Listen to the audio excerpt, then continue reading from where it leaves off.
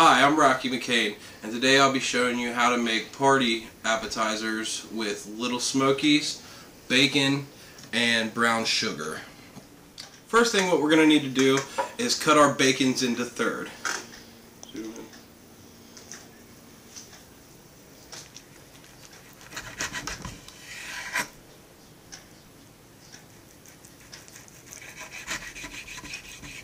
Zoom in to my face.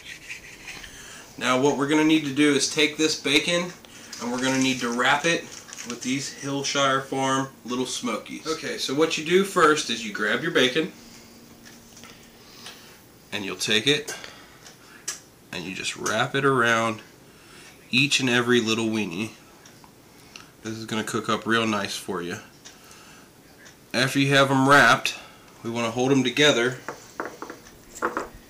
with a toothpick. You just take the toothpick, go straight through, and then you just take them and you set them on your pan. And then you want to just keep repeating this process until all of the bacon's gone and all of the little sausages are gone. So I'm going to roll a couple more and let you see how we do that. It doesn't have to look perfect, it's pretty much just a however you can get it. Once again, take another toothpick right through, and you want to make sure you're setting all of these in a nice little line for a later step that we're going to need. Let me show them one more time. Grab your bacon. If you hold it, it kind of makes it a little easier when you hold it like this. Grab your weenie, store it at the end, and kind of just roll it along. The bacon should stick to it a little bit, so that helps with rolling it.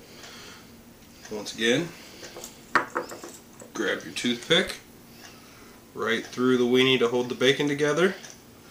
Set it right on your tray. Okay, so we've got rid of our cutting board. We've wrapped all of our little Smokies with bacon, and next what we need to do is we need to pour on brown sugar. You don't want to overdo it, but you still want to have a decent amount of it on it. So you just start grabbing your brown sugar, and you just start spreading it around the whole place. You want to cover each and every one of these, pretty much covering the whole pan. This is going to allow the bacon to cook with the brown sugar and caramelize and give it a real nice flavor.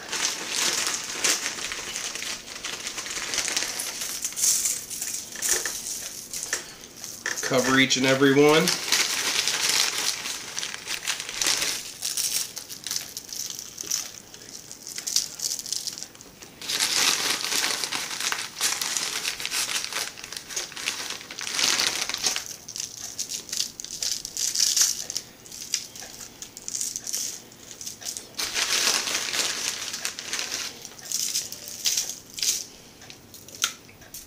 Okay, now I've put all my brown sugar all over them. I've already preset my oven for 350 degrees, and you're going to want to cook these for about 25 to 30 minutes, give or take. You just have to kind of check the bacon. So let's go ahead and put these in our oven.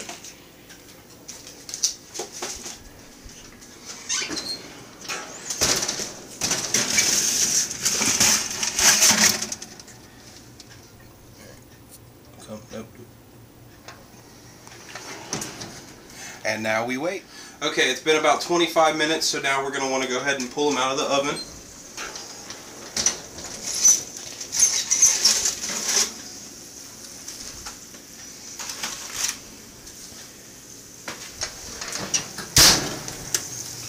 And basically you're looking for, as you see, all of the brown sugar melted with the bacon juice and kind of gave it this bubble feeling.